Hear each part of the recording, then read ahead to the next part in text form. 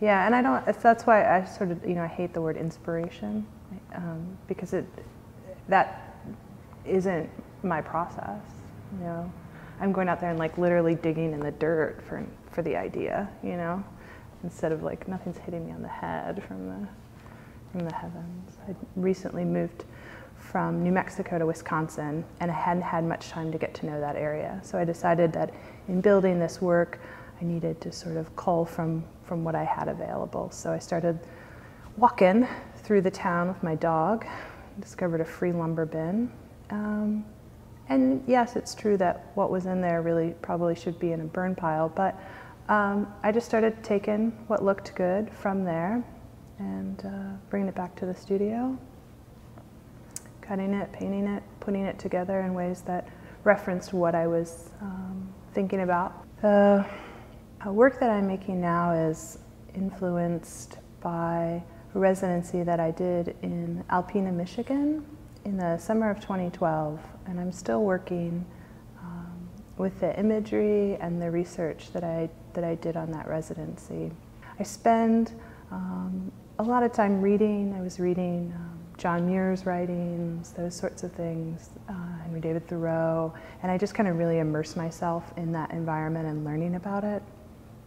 And then I come back and kind of let everything percolate together. So my palettes are often derived from the research materials that I'm looking at. So I've been looking at a lot of geological books, of course, as I'm understanding the area. Water maps are carried over, so the colors are often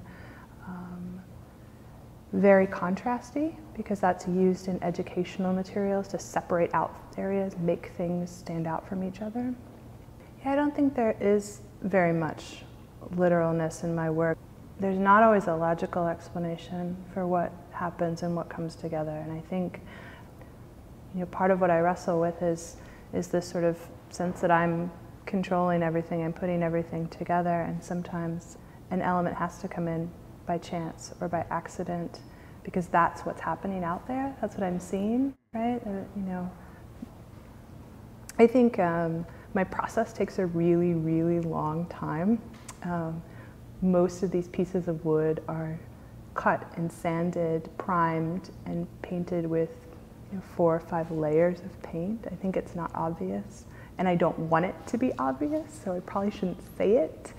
I don't want it to feel like, oh, how long did that take you? I want it to seem that it's been slapped together in some ways, but it's so tedious. Yeah, well, I make sculpture. Do you know how much I want to make really lovely little flat 2-dimensional drawings, or some nice video that stores, and like the crates are burdens. But I guess what's then means the work is successful is it doesn't feel like a burden to you. I just maybe shouldn't give that away, but it's like, I move that crate myself. It's like I'm like that ant that's moving that giant stick. What I'm interested in is sometimes those environmental issues that are uncomfortable to talk about, that don't have an easy solution. Where is the water in the Southwest? It's not underground anymore. We took it all. And that is really, to talk about. And so I prefer to have a little bit of fun with it. I guess the part that I secretly love about my process right now is that I am more like a kid on a scavenger hunt to get the materials and the paint. It's sort of like a challenge. I'm going to work with what's available to me, but I also am going to keep trying to get there before somebody else gets the good stuff. So it's a little bit of a fun game. Oh my gosh, I feel like I've told you quite a few of my secrets. I have other secrets.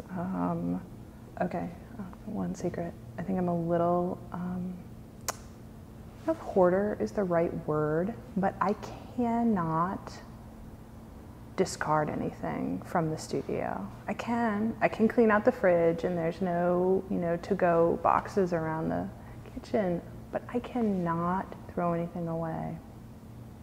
So even the sawdust, when I empty out the miter saw bag, dust collection, I save the sawdust. and I mix it up with the paint and the glue, and it's absurd what I hold on to and use. Unhealthy, I think, maybe, a little crazy, for sure. But I just dip it in paint and it turns into something else.